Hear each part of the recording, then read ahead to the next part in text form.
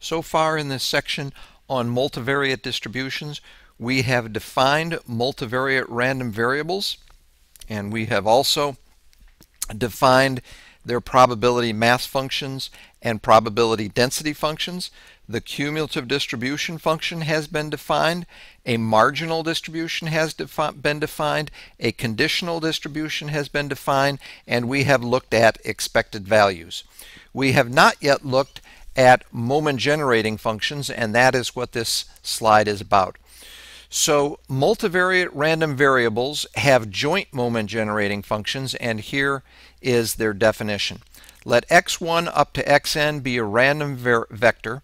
The joint moment generating function of x1 up to xn is m of t1 up to tn is the expected value of e to the t1x2, e to the t1x1 plus t2x2 all the way up to t sub n x sub n, provided that the expected value exists in some rectangular, and in this case it would be called a hyperrectangle, that is positioned about the origin for some positive constants h1, h2 up to hn.